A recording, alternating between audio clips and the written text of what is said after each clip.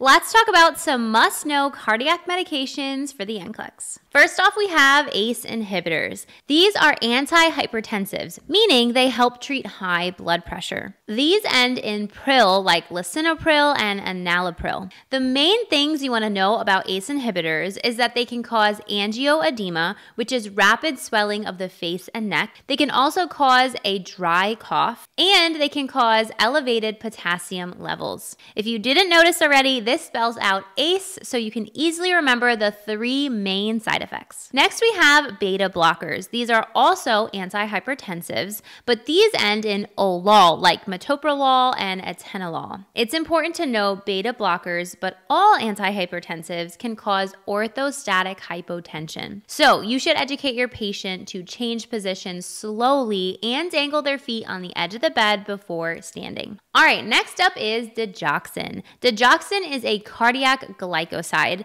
and it's so important that you know the therapeutic index, which is 0.5 to 2.0.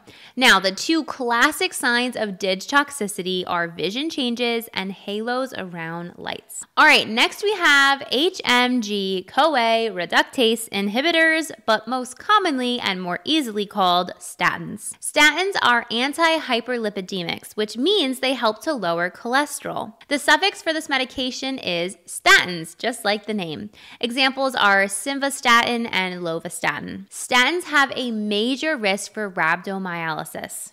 Also, you can think statins take before sleep. You should educate your patient to take them before they go to bed. This is because cholesterol is synthesized at night. And lastly, we have aspirin. Aspirin is used for many things. It can be used for pain, as an antipyretic, meaning it's a fever reducer, anti-inflammatory conditions, and as a clot prophylaxis or to prevent clots. Some major things to know about aspirin are there is a major risk for bleeding, so you want to look out for those signs like black tarry stools and coffee ground emesis. There's also a risk for Reye's syndrome. Now, this is a rare disease affecting young children recovering from a viral illness. So never give aspirin to a child with a recent viral infection. If you need more help with cardiac medications and all things pharmacology, you can find it in the complete pharmacology flashcards. Happy studying, future nurses.